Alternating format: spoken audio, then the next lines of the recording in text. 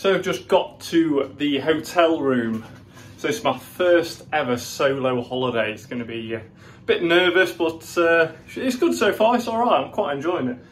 Just literally got to the room, just checked in and everything. I'll pan around the room just so you can see what sort of situation I'm in. Nice TV.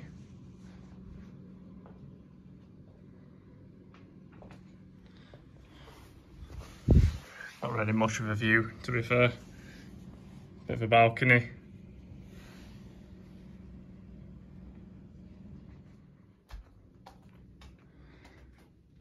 And the toilet and shower.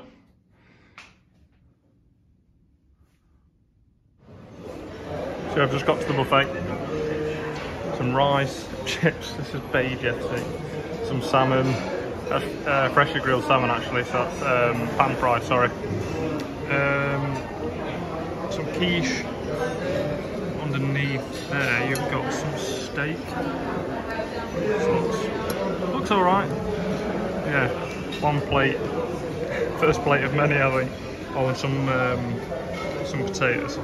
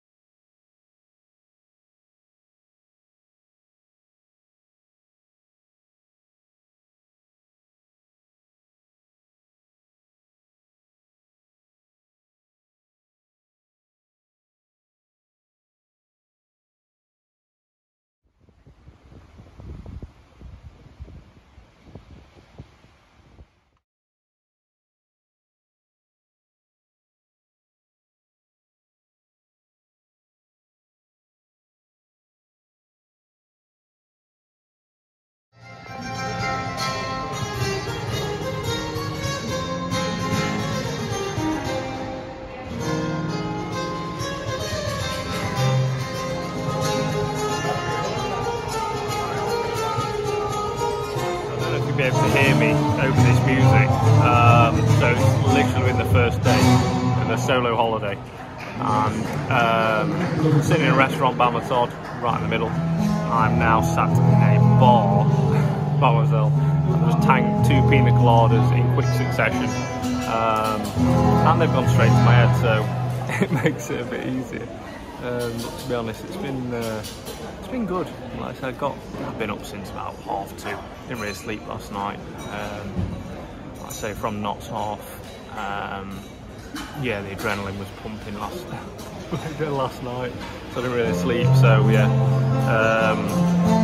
yeah, it's been a good first day. Yeah, I'm happy with myself. I'm proud of myself to actually just do it. Hopefully this inspires other people like I've been inspired to actually just book a holiday, just do it. If you need a break, just take it. If you want to travel somewhere, just do it. Life's too short, it really is.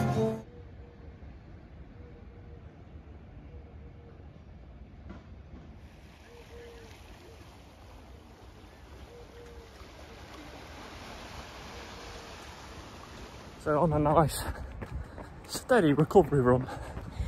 Look at them views, man. Unbelievable.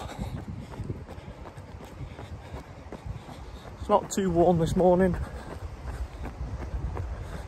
It's around about 9:15.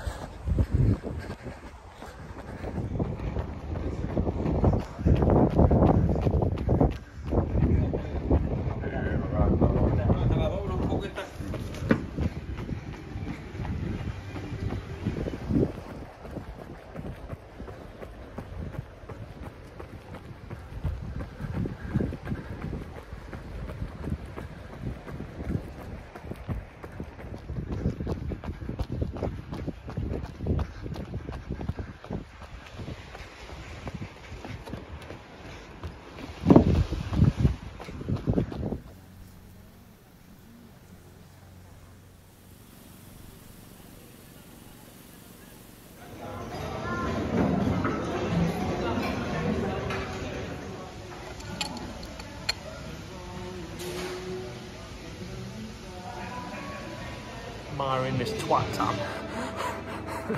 I'm not naked, by the way. So it's now day 3, but I just wanted to do a bit of a recap of yesterday.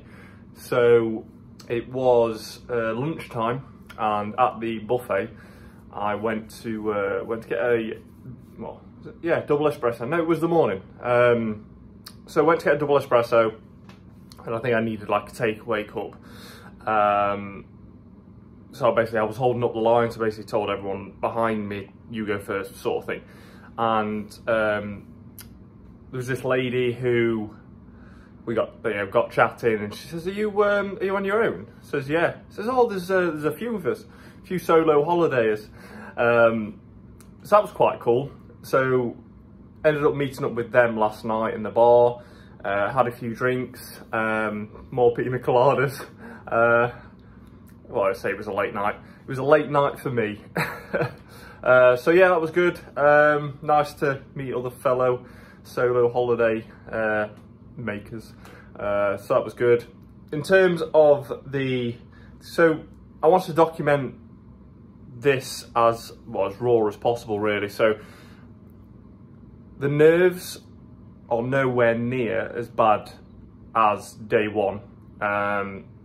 And this is why I wanted to just kind of chuck myself in at the deep end, you know, do 10 nights, blah, blah, blah. Sit in the middle of a restaurant, just did that, busy restaurant.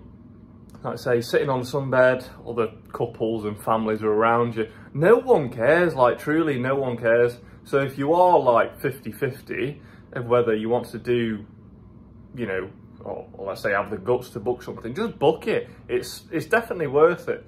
So I found that one of the benefits is you get to do what you want when you want. That's one massive massive positive. You know, you're not having to stick to a schedule. You can be so sporadic with it. If you want to go off or leave property, you can do. Yeah, complete freedom is the benefit of a solo holiday. And I'm loving it, to be fair. I think I'm going to have a look at booking another. I think a few people said I'd get the bug, and I think I have. So probably have a look at another holiday, try and get another booked in. And yeah, so that'll be a wrap up of day 2. And if anyone's got any questions, make sure you post them in the comment section below. Subscribe. Like the video, and I'll see you on day 3.